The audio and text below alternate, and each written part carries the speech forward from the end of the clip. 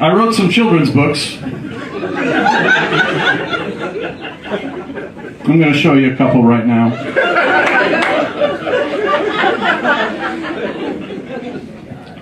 Dad's a cuck.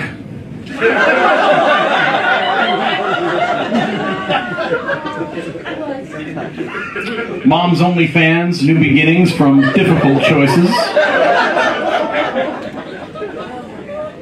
Sex toy story. Help me, step-bro. Come on, you know the reference. You know the reference.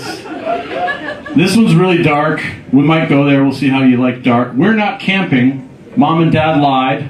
We're homeless.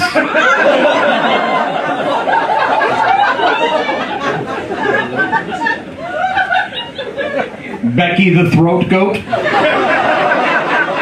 Mom and Dad were fighting too much, so Dad packed his bags. He said she was such a bitch all the time are the words that he spoke. Now they're divorced, and he left your mom broke. Difficult choices your mommy must make, but she's a strong lady, so make no mistake. She went out shopping for sexy costumes, then put a backdrop and lights in her room. And then she picked up a fancy new cam. Yep, you guessed it. Mom's on OnlyFans. She's making videos in various clothes. What she does on meetups, nobody knows. But your mommy no longer struggles with rent. Her account has made it to the top 5%. Your mom does important work at her job and volunteers on weekends to clean up after slobs. She does all the shopping and takes care of you, but after you go to sleep, she's got nothing to do.